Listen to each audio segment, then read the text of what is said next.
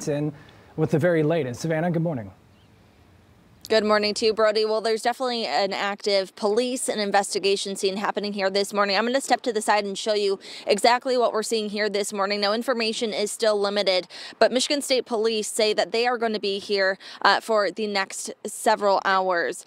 Now, we are standing live near M66 and Sydney Road, the scene taking place on Janet Street Southeast. That's what this street is that we're looking at right now, and police are definitely working on investigating what exactly here is going on. Now, this is all again taking place in Evergreen Township off of Montcalm County, and you can see that there is a caution tape blocking off what seems to be a home in that area. We did speak with residents that live here locally, and they tell Fox 17 that they heard gunshots around 1:30 this morning, and that is multiple people making that report, but police have not yet confirmed if in fact that is true. Police have not confirmed if gunshots were fired. We are waiting to hear from the PIO, the Public Information Officer with Michigan State Police, but one of the officers here on scene with Michigan State Police says that he will be here the rest of the day. They've been here already for multiple hours, so right now they are just continuing on with that investigation. Of course, we're going to continue to stand by and work to learn more,